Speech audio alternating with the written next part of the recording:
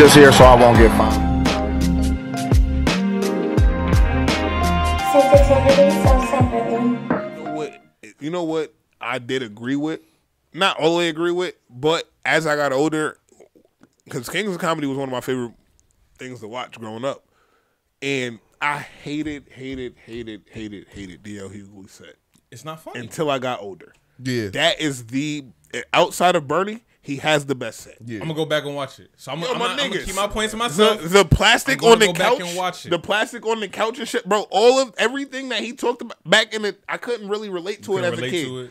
Today, he has the second best. Everything hit different when you old enough to get that. Yo, DL's set was insane. But he gave DL his credit too, though. That's what I'm saying.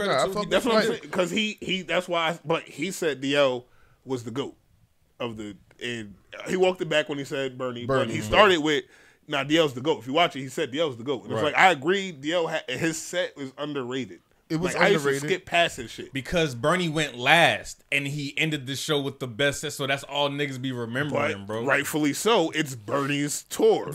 Like what? It was Steve's tour. Like we said, Bernie. It was Bernie's tour, nigga. It started off as Steve's tour. There's a reason that Steve didn't have a set. There's a reason he was the MC and the host. Yo, my man said Bernie, Chris Rock, Martin Lawrence, and Dave Chappelle. That would have been the Kings of Comedy. I agree with that list except Chris Rock. I don't find Chris Rock funny. I'm not gonna lie. Bigger and Blacker. Fire. I would put Eddie Murphy before. But at that time, Eddie Murphy really wasn't doing it. Yeah, he was on the Nutty Professor. He wasn't doing it. He was making songs with Michael Jackson. Bigger and Blacker. Have you seen? You think I do it? You gotta watch that today with Chris Rock. Which one is that? Bigger and Blacker. The stand up with Chris Rock. That's not the one. That's not his newest one. That's his classic. Okay, go check it out. I'm gonna go watch that. That's his classic. Because the stand-ups I do be watching don't even be funny to me. So for me, that's like his classic. Older Chris Rock is funnier than younger Chris Rock because I didn't like that voice he used to do when he was younger. Yeah, I didn't like that. With me, Chris Tucker, when he was on Def's Comedy Jam, that was some of the best shit in the world to me. Yeah. Like that was some of the best shit in the world. I don't to me, bro. Yeah, Martin and breaking up Rats and Roaches like Crips and Bloods. Tucker, I don't find Dave Chappelle that funny. I actually find his interviews more fun. Like Dave Chappelle getting interviewed is funny, informative. So I don't like Dave is gonna say the shit that nobody else gonna say. So what I learned with watching Dave's stand-ups is I don't go in them to laugh anymore. I'm not going into Dave Chappelle stand-up to laugh. I'm going in it to learn. Right. Yeah. Because when the one. I've seen the new one, but I want to say maybe three months ago where he did the one where in his house where he was literally smoking a cigarette on the stool. That one. Fire. Masterpiece.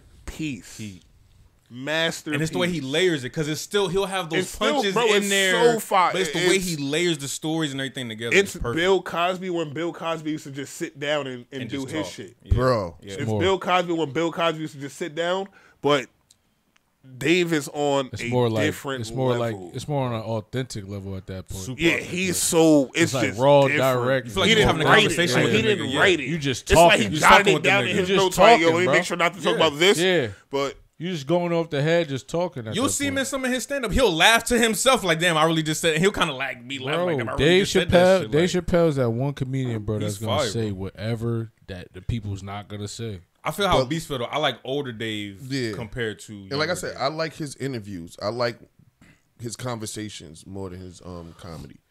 Yeah, as I got older, I just learned to not try to laugh. But back in the day, Paul Mooney used to bug. He was. Give me your Mount Rushmore. Sensitivity so separately.